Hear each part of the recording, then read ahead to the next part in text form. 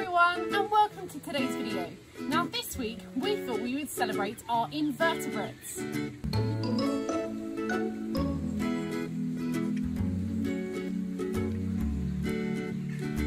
what is an invertebrate? Well, an invertebrate is an animal that doesn't have a backbone. So think bugs and creepy crawlies. Now you may have noticed that I am actually holding one of our most popular creepy crawlies on my hand. This is our curly haired tarantula, Aragog. Now Aragog was obviously named after the massive tarantula in Harry Potter because we're big Harry Potter fans. Being a curly haired tarantula, Aragog would have originated from Honduras in South America. Now a curly haired tarantula has an incredible form of defence. They actually have urticating hairs all over their body which they can flick at people. And their hairs are curly, hence the name curly haired tarantula. So when they're scared, the first thing that they do is that they will flick these hairs, and these hairs are really itchy.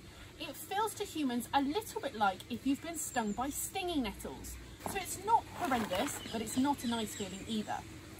Now our tarantula does have venom. So if she were to bite you, it would hurt, but it's not going to hurt more than a bee or a wasp sting. In fact, it's only really going to have any effect on the animal she eats.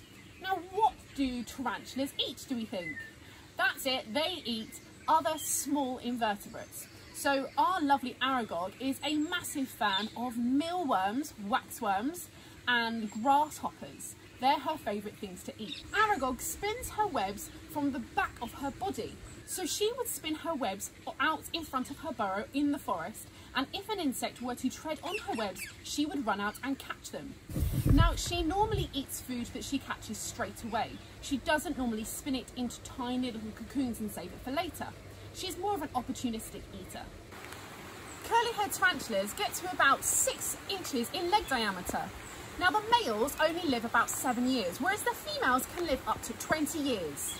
Being an arachnid, Aragog has got 8 legs, but she also has 2 chelicerae as well as 2 fangs. Aragog has got tiny hooks on each of her 8 legs, which help her to hold onto the surface that she is walking on. You can ever so slightly feel these in your hand if you're holding her. One of the coolest things about Aragog is that she is a ground-dwelling tarantula.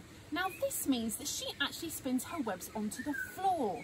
So where she'd live in the wild, she would spin her webs out in front of her burrow, and then if an insect were to go onto the webs, she would feel this, and she would be able to run out and catch them. Did you know that when spiders have babies, their babies are called spiderlings, or slings for short? One of the coolest things about tarantulas is that when they need to grow, they actually shed their skin, a little bit like reptiles. We've actually got some sheds here to show you.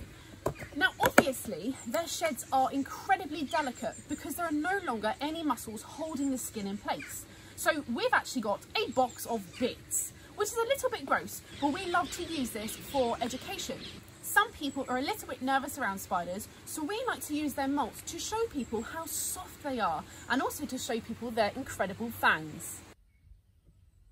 So thank you so much for watching today's video. I hope you've enjoyed learning something about our incredible tarantula Aragog. Thanks so much for watching, guys. Bye!